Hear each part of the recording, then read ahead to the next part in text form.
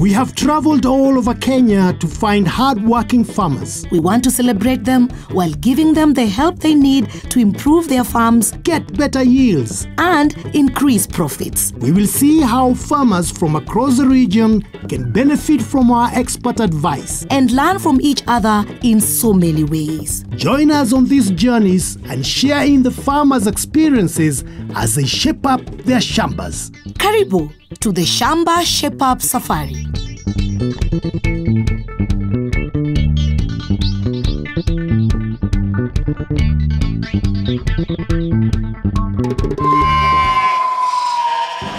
Hello and welcome. To Shamba Shape Up. Today we are in Uasin Gishu County and you are visiting Steven and Lenah Rotich. These are very serious farmers. And look, they even have a tractor. It will be quite interesting driving one of this. No, Tony. We are here to shape up their shamba. That's right. So first we are going to start with their crops. They've got over 2 acres of maize. And then we are going to shape up their house. We'll begin with the living area and then move to the kitchen. So stay tuned. And see how we get on. Driving this tractor. No, Tony. Remember, with our Shamba Shape Up? All right, Yes. let's go. Let's go. All right. And here are our farmers. Steven is married to Lenah and they have 6 children. Their farm covers 4 acres. With half of that devoted to growing Kenya's favorite crop. Maize. Yes, and it's just been harvested. So let's go and meet our farmers. Yeah, welcome, Tony. Lenah. Welcome. How are you? How are Very you? fine, very fine, Huh? very fine. Good. Show us around your farm. We are ready. Okay, bye kids. This way? This way. As well as maize, our farmers have cows, chickens. And look, Tony, there's some in the kitchen. Well, we can certainly help tidy up here. Okay, let's see what else we can do. First, the maize. Steven, Yeah. well done, well done. How can we help you? One of the challenges that I'm experiencing, in fact, when I grow my seeds, when germinating, it germinates very slow. Which crop is this? Maize especially. Yeah. And on to you, Lenah. What challenges are you facing? In the kitchen, I am using firewood.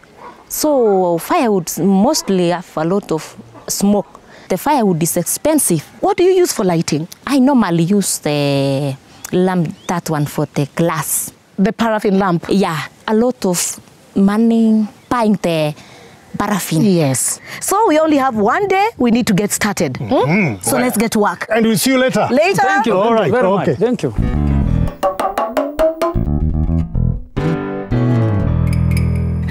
Carol. Yes, Tony. What a wonderful shamba. Steven and Lenah are doing a wonderful job, but I think we can take them higher. But of course, our experts have new ideas to introduce them to. We want to save Lenah some money By introducing her to a new cook stove. and introducing the whole family to an amazing solar home energy system. First, I'm going to find out about how to use a targeted fertilizer. And we're going to teach them about conservation agriculture. See you later. Later, Tony. On the way to my first expert of the day, there was some very good news. The soil test results have arrived. Before growing any crops, it's important to find out how healthy your soil is.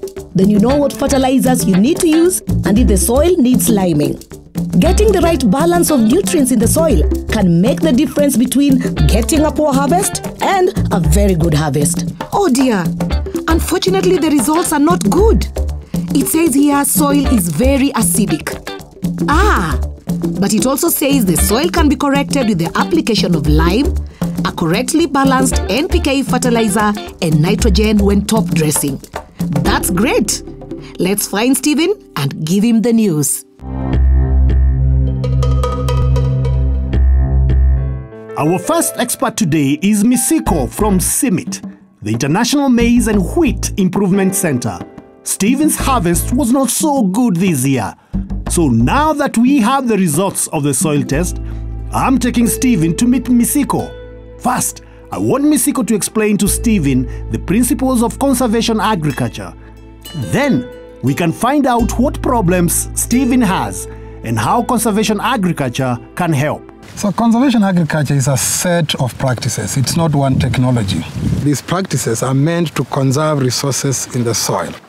And number one, you have to only minimally disturb the soil or don't till at all. Number 2, make sure you do intercropping or rotation, not just any other rotation. We recommend legumes and cereals. The third principle of conservation agriculture, make sure the soil is always covered. And you can do that by leaving crop residue, the remains of your maize, for instance, spread, or putting legumes that cover the soil adequately. The fourth is what in CIMIT we like to emphasize. Use fertilizer appropriately. Because you've cultivated your farm so many years, you need fertilizer to have enough stock of soil nutrients. Okay? And the fifth one that I would like to add, which is very important, use appropriate seed variety and seed quality recommended for your area. Okay, so now let's see how conservation agriculture can help Steven. Tell me a little bit about your farm for me to be able to talk about how you can apply conservation agriculture. The farm that I now possess, Yeah. and I've even cultivating maize in it for almost 30 years, from the days of my grandfather to me now. Did you do any rotation, no? No. Okay. The same farm, the same crop. 30 years of maize. 30 years of maize. If you look back, how would you describe yield over the years that you've been getting from this farm? My grandfather used to harvest more than even 50 sacks per acre. But as time goes, it starts reducing. To now, we get less than 20 bags per acre. I see. Yeah. I have a couple of points that you need to follow. So before you start the season, make sure you plant the appropriate seed. Ensure that you plant maize that is recommended for this area. Number 2, be very, very careful about the onset of rain. So just before the rain starts to fall, prepare your land by applying herbicide. The reason why you apply herbicide before planting is to kill all the weeds so that when maize germinates, there's no competition. Number 3, after germination, of course, usually there is not a lot of weed population. So that way you only do minimum weeding after germination, okay? And then when you are planting, make sure you do intercrop. Your maize, appropriate maize, again, I'll repeat, with appropriate legume of your choice. The reason why we are advising you to do legume, it's a cover crop. It helps to cover the soil. But also legumes have the capacity to improve the soil nutrients, particularly nitrogen.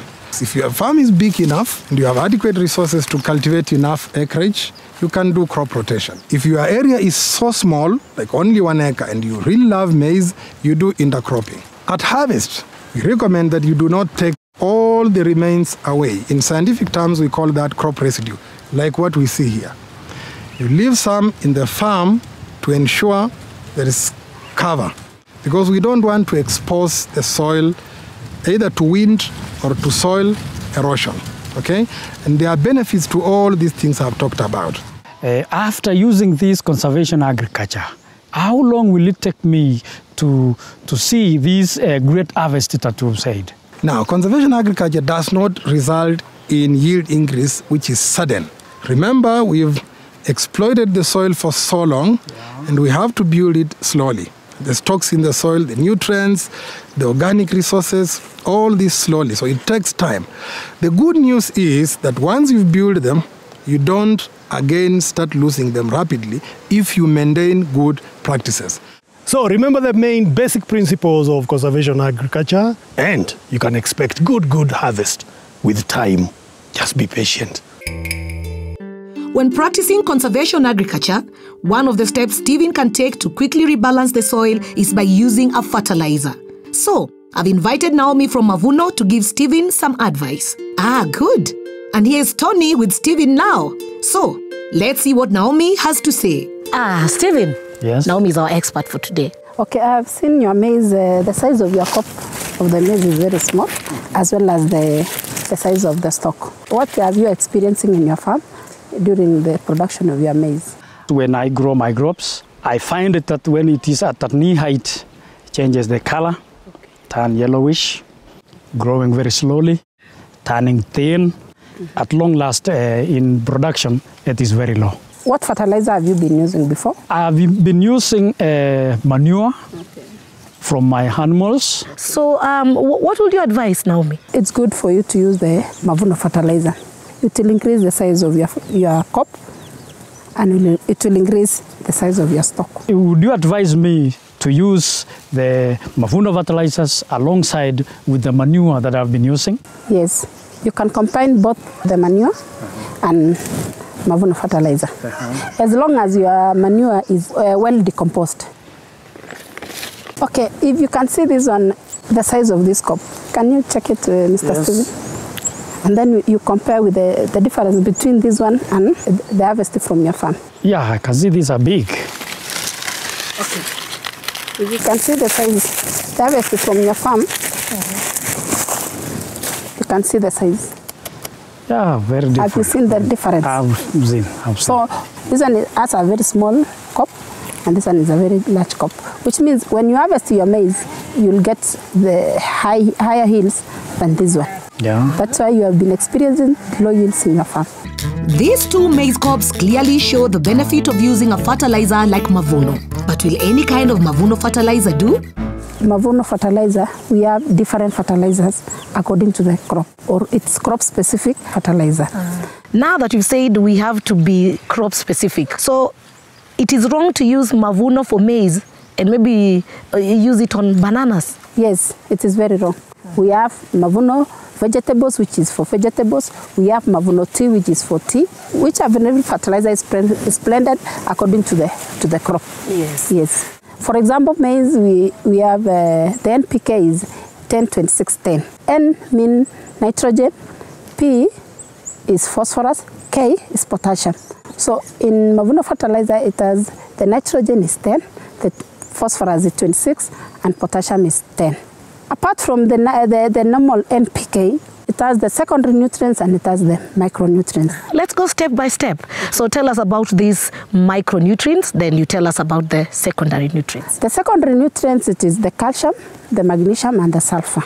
It acts as a liming to reduce the acidity of the soil, as well as the micronutrients, that is the zinc, the boron, the molybdenum, and the copper, which is essential for the absorption of the nutrients by the plant. Okay. So if you use Mavuno fertilizer, it increases the absorption of the other nutrients because it has the 11 elements.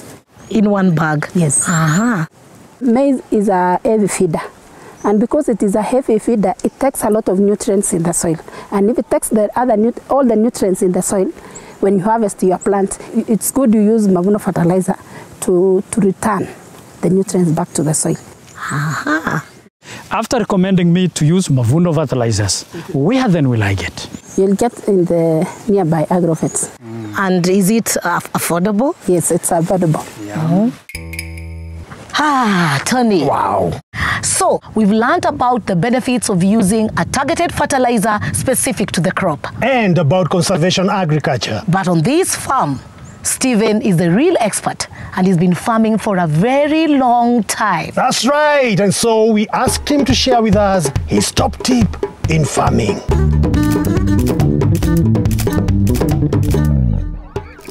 I, being a young farmer like any other farmer, request all the farmers to practice dairy keeping animals. These cows will give me milk for daily consumption, and even I can sell to pay the school fees of my children. Again, you will have a calf that when it has already grown up, you will sell it and earn a lot of money. From these cows, we also get manure that we can use in our farms. I request and recommend that all farmers keep dairy cows. Cows are the backbone of every Shamba. Coming up after the break, how to save money on fuel for the jiko. And save even more money by using free energy from the sun. Welcome back To Shamba Shepherd. We are in Eldoret. and we are visiting Steven and Lenah Rotich. Do you know, Tony, we've done so much work in the field already. I think it's time we switched to the comfort of the home. You know what that means, Carol? I'm going to put my feet up on the sofa. No way! you're going to have the kitchen, and I am going to have the living room. I know what you want. I know what you want, Carol. You want to sit on that sofa and watch reruns of Makutano Junction, don't you? But of course. Nafi, I know you. I've known you. I've known you. Well, we'll see you later. Later. Lenah has been complaining about using her old smoky jiko. So, we have brought Hesbon, an expert from EcoZoom, to give us some advice. And I've got an idea. If Caro is going to relax on the sofa, maybe I can just get a nice cup of tea. Lenah! I am cooking tea. Anytime is a tea time. Okay, good, good. How old is this jiko you're using? Almost 1 year. 1 year. It looks around, to be very conservative, 5 years. 5 years? It looks bit. I would have said 10. Yeah? All right, now Hesbon, first of all, why the smoke? I thought jikos are not supposed to smoke as much. What are the dangers of this smoke? Studies have been done and 14,000 people are dying every year in Kenya alone because of inhaling all this smoke. And apart from the smoke, there is that smoke that you can't see. We call it carbon monoxide. That we call it a silent killer. You are breathing it in, but you can't feel it until it puts you down, you're dead. Those 14,000 people shouldn't die. Yeah, there are ways that they can prevent this smoke from coming from the jiko. So Lenah, how much charcoal do you use to cook? Let's say almost 1 sack in a month. Wow, and how much is that? Around 1,000, the bath. That's a lot. That's a lot. That's quite a lot. You know, this jiko is just metal, isn't it? Yes. So a lot of heat is getting lost on the sides. Yes. So very little heat is going on to the sphoria, and you can touch on the side and feel it's very hot. Yes. That's heat being wasted. So you're using a lot of charcoal for zero work. Does it get very hot when you hold it? Very hot. A kid passing by here touching it will get burnt, and you'll have to go to hospital. Yes. Now, Hesbon, looking around the kitchen, do you think it's tidy enough? We want to build your shelves where you can put your dishes, you can put your sufuria in one place. Okay. It will look very tidy, I'm sure. Lenah, we need to go. Caro is waiting for you because we have another surprise. You, sir, are in charge of the kitchen. I will be cooking the tea. Take care of the tea. Definitely. All right? So, while Shamba's shape-up team gets to work renovating the kitchen, I decided to take Lenah back to the house. And I bet Caro is on that sofa.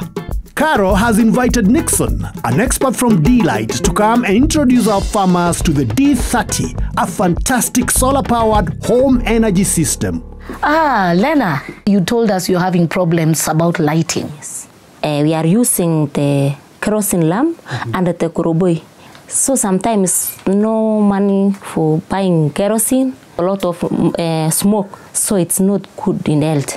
Moving out at night, I don't have the torch. When I come in, we normally share with the young kids the kerosene lamp. Yes. How much does kerosene cost? Up to 60 shillings per liter. Then you do the maths for a whole month. Yeah, the That's whole month. That's a lot of money. The product that we are having, the D-Light Home System, is really going to take care of their needs. What is the D-Light Home System? The D-Light Home System, this is a product from D-Light, which comes with 3 bulbs. Each bulb has got its own switch. This product, the home system, comes with a solar panel. This one, we can fix it over the roof. So, Steven, you've already started saving money right there. Indeed. If the panel is placed on the roof, it's getting sunlight for free. So, Nixon, how does it work? The D-Light Home System comes with a base unit, which is used to hold all the accessories. We'll have the solar being connected there. Each bulb has got its own port. This one will connect here. You see? Apart from that, we also have other accessories. Okay. So, Steven, we have a torch for you. Yeah. A very powerful torch. And it lights up to 200 meters. You can be able to go out at night and look after your cattle at night. Very nice. Very wonderful. Good. He's already excited. I have a question to you. Yes. I can see this charger has a lot of other charging system. Apart from charging your torch, this will also assist you in charging your phones. Okay. Maybe you can have I have a phone here. Simply put that one there. I can see it charging. It is charging. Good. Lenah is so happy. We won't throw them now. So, Nixon, is that all? No, we also have a radio for Steven and the family. And we have here this solar chargeable radio. My favorite station is Cas FM. That's Cas. Yeah, that's the Cas FM. What are they saying? Speaking about the race running. So, can we see these things, how it works? Yes, we are going to do that immediately. And after setting up, I'm also having another surprise for Steven and Lenah. Another surprise? Yes. Right. Let's get to work installing the D30 solar system. A panel on the roof, switches on the wall, the charging point for the phone, the torch and the radio. That's it. All done. They'll never pay for mobile charging or for the lighting ever again. Okay. I'm very happy. Indeed. It can show on your face. Nothing else. So now your kitchen is set, your living room and bedroom. Steven, now you can have your private moments with your newspaper. In fact, I'm planning to add another table for me, for myself in the corner. And here goes the surprise. Oh, a TV. I can see it. Wow, Caro, that looks great. Daylight now have a new home solar system called the X850. This includes 4 solar lights, a tube light, the radio, torch, and a charging station. And as an optional extra purchase, this fabulous solar power TV. What about if there is any problem in this? All our products with the Delight Home system, they come with 3-year replacement warranty. The cost of this thing, maybe it will cost me a lot of money. Yes. What will I do? The first is that you can buy it in cash. Second way of getting the product, you can buy it by installments. With the solar home system, you're guaranteed absolute entertainment, and above all, it is pocket friendly. You get to save money. Lenah, I think we've taken too much of your time, and I know Tony is waiting for you with the other projects out there. So you can still continue watching. Yes. Let me go. Thank you. Okay. Meanwhile, back in the kitchen, our expert builder Caris has been working hard getting the kitchen renovated. New shelves have been installed in the kitchen. This is going to help keep dirt away from the cooking equipment. Everyone lends a hand. I tidied up the cups. Ready for tea, I hope. And here she is. Let's see what Lenah thinks. Welcome back, Lenah. Did you see any difference? Great improvement. It's very nice. And look at your jiko. Very nice. And guess what? Husband here made a cup of tea. I cooked it with this jiko. Oh, it tastes good. Yeah. Cheers, man. Okay. So, husband, what have we done to our kitchen? We have done a lot of good things to our kitchen. We have installed a very nice shelf. It will be easy for you to reach for the dishes. And there's also an open window that allows all these fumes to go out and bring in fresh air. Something else I can add. Our jiko, we said it uses very little charcoal. Yeah, it actually reduces your charcoal use by 70%. That will save you the money that you used to buy charcoal. That will reduce the smoke and the fumes that make you get an headache. And that will make your kids and your family get healthier. One small magic trick, I'll hold your cup, right, for you. Now, I want you to lift that jiko up. Just try lifting. Just try. There you go. See it? Did you get burnt? No. Absolutely. I told you I'm a magician. Husband. Yes. Let's talk about this jiko. As you have seen, you have held it and it hasn't burnt you. Yeah. Why? We have put some rubber, we call it silicone, on the handles. Right now we have introduced something called insulation. It's something that holds heat. It's within the jiko, so there's no heat getting lost on the surrounding. So, this jiko saves more than half of Lenah's fuel costs.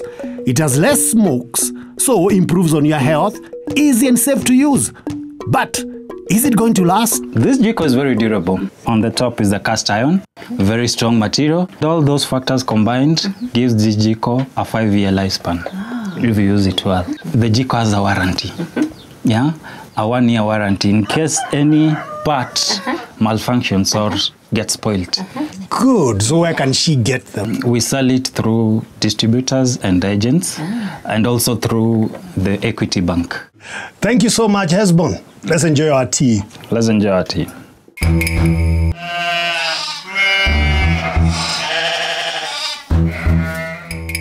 Stephen! Yeah. Now we've come to the end of our visit here.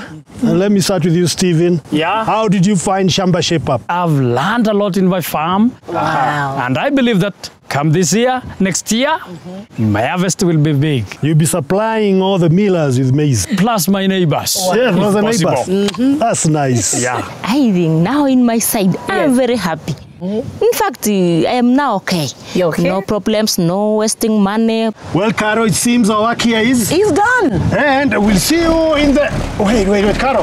There's a tractor. There's a tractor. Hey. Tony, wait for me. You are not leaving